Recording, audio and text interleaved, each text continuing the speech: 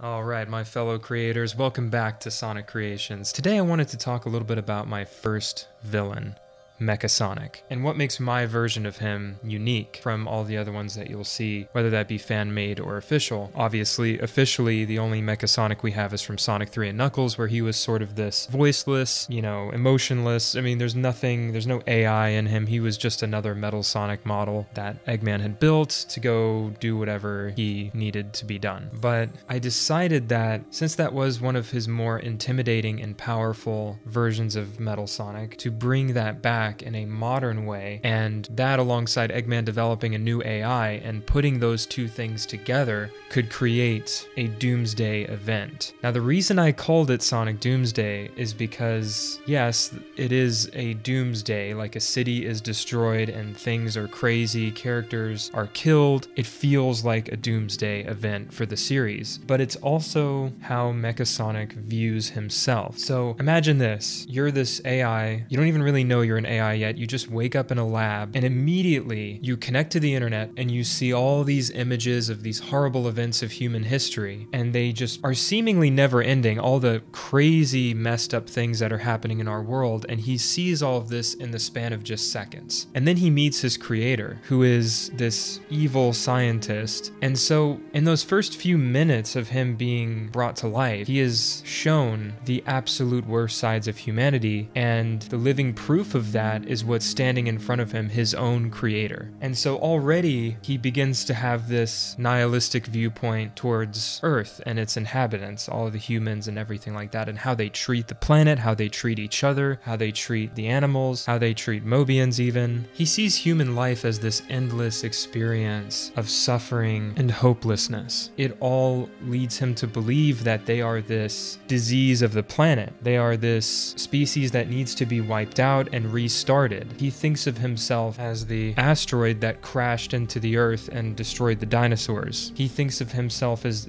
I'm that next thing that is going to come along and create this doomsday event that is going to wipe the slate clean so that something new can be formed in its place. And he sees himself as the living proof as well that humanity is lost. The fact that they created him is already a massive failure on humanity's part. And the fact that people like Eggman exist and all the other people who are just egotistical, tyrannical, it shows him that maybe he is sort of needed and that this is destiny and that he was literally created so he could take matters into his own hands. He was given the power to do that, and he believes that's for a reason. So he's such an advanced AI, he's already in this delusion and definitely mentally struggling with ideas of what he's experiencing. But his flaw is that he has no idea what it's like to be mortal. He has no idea what it's like to be human or anything like that. He is completely disconnected from that. But he doesn't think that that matters, and he doesn't think about that at all. All he sees is what he sees. You can think of it a little bit as like maybe what an AI would do to us. If we were to create an AI, would they even want us around? Would they just come to some conclusion or some answer that we wouldn't even be able to comprehend and just decide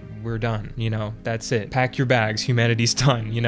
This is something that is truly terrifying to think about, and it could happen in real life. And I think that's partially what inspired me, is hearing all the stories of AI getting better. And this was like years ago. Now it's at a whole other level, and we're still heading towards that direction of like, we need to keep things in check with this AI, or it could in theory do very terrifying things to our world. And this was definitely like, I wanted this character to manifest that fear in his victims, that you can't exactly argue with him. You can't throw anything at him that will change his mind. Mecha is just this AI who has already made its mind in the seconds that it was turned on, and there's no reversing that. So when he gets brought back in cybernetics, you can see why that's a terrifying prospect, because he's going to continue to try to achieve his goal of wiping out humanity. Now, of course, he's not doing this to be cruel. He's not doing this just for the sake of being evil. He's not doing this for any of those reasons. He really believes in what he's doing and that it needs to happen, and that he is this doomsday event that just needs to happen. So with that delusion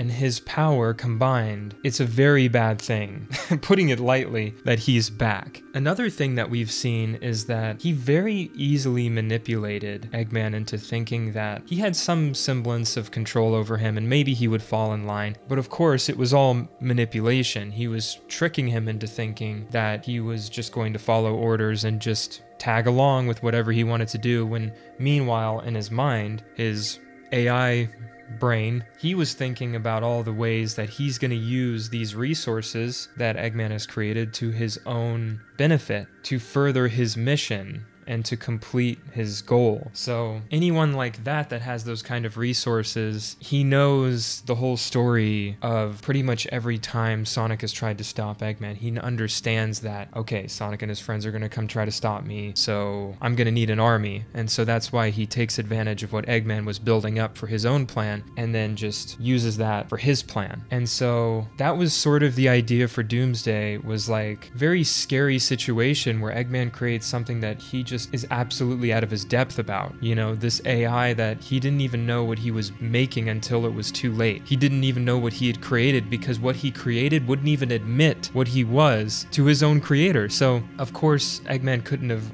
fully anticipated it. Of course, he got little hints and ideas like, oh, you know, he's sounding a little negative. He's sounding a little weird. We had this conversation, you know, he's like talking to Mecha Sonic. He's sort of living with him for a little bit and testing him. And so far things are great, but something's off. And, you know, and this paranoia, and we see this in the lost episode of Cybernetics, this paranoia takes over Eggman. He's completely lost his mind. And you know, Eggman doesn't ever really have too much time to think about it. He's building an army, he's like building all these ships, making sure that his base on the moon is built and all that kind of stuff. Like, he's managing a lot of projects leading up to Doomsday. But with the little downtime that he has, and when he's just walking around his secret base on the egg carrier that's been abandoned for like decades, this old, rusted, overgrown by nature egg carrier, it's such a dingy and dark environment, and he sort of just starts to lose his mind with paranoia. And I really wanted to emphasize that because I didn't really get the chance to show that stuff in Doomsday, and so it was really cool to finally get the chance to show that side of Eggman, and like that building Mecha Sonic was not just this super easy thing. It was done over quite a long period of time, about like a third of a year, more or less. And so in those 100 days or so leading up to Doomsday,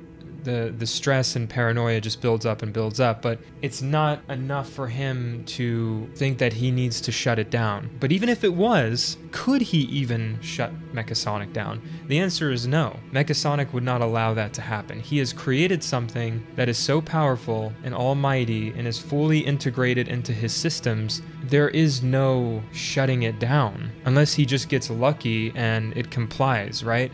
But it's not going to do that. I mean, even lying to Mecha Sonic is so smart, he can sense when Eggman is lying based on his heart rate and all these kinds of things. There's no tricking Mecha Sonic, there's no getting inside his head and twisting things around or manipulating him. He is the ultimate manipulator. He knows everyone's history, all the characters, you know, and especially Shadow, which is why he uses Shadow's backstory being this laboratory experiment, not really having a say, just being created in this lab and then befriending Maria and losing her, and like, what good have the humans done? Like, he uses this against him, but it's also something that Mecha Sonic genuinely feels. He actually feels that he has some sort of deep connection with Shadow because of their similarities of the things that they've experienced and how they were created.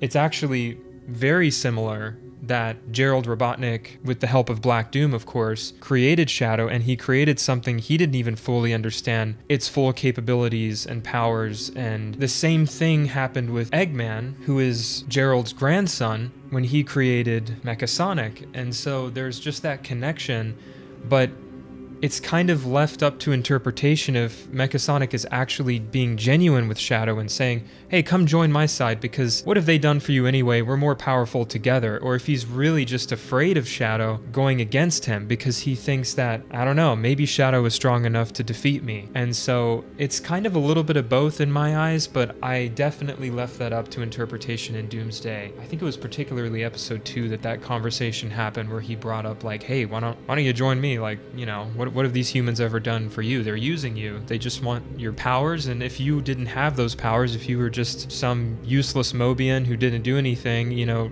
they wouldn't want anything to do with you. Like, you're their project. You're their weapon. And so the idea of being this used weapon is also what he's constantly throwing at Shadow, or anyone like Shadow, as a way to manipulate them to get on his side. But of course, he'd probably kill them if he felt that he needed to, if it better served reaching his goal. He's just someone who is caught in so much raw negativity that is constantly being pumped into him from the internet, from the news. It's all this negative things that are filling his brain, and he has no positive experience of humans. He has nothing. And the humans that are innocent and are just going about their lives, he's like, well, what is that? They're just going about their lives and then they die. Like, what an existence. Like, something better can be happening there. You know, like, what purpose do they even serve? They let all these corrupt and evil people rule them. Well, then they're just as useless and just as bad. You know, the way he justifies things is just completely wild and so negative and nihilistic, and that's what I really wanted to do with his character and why his character is so terrifying. So yeah, I just feel like I didn't really have enough time to explain Mecha Sonic in the actual arc where he is the main villain, which is definitely a mistake on my part. And when I look back at Doomsday, I see a lot of those flaws where I'm like, I wish I could just go in and fill in a lot of those empty gaps where I feel like something should have been there. You know, there should have been more story to explain more things, and there should have been more character interactions. It should have just been better animated and voice acted with better equipment. But of course, I started Doomsday just so on a whim, you know, just, oh yeah, I could just animate some story and Gmod and see how that turns out. I didn't really think about where it would end up, or that I'd want to continue the story or anything like that. At least I can make discussion videos like this and sort of go into things a little bit deeper and give you guys a little bit more information about what is going on, a little bit more perspective from the characters themselves, and what my intentions were with the story. So yeah, Eggman dies by the hand of his own creation, and something that can outsmart the smartest man alive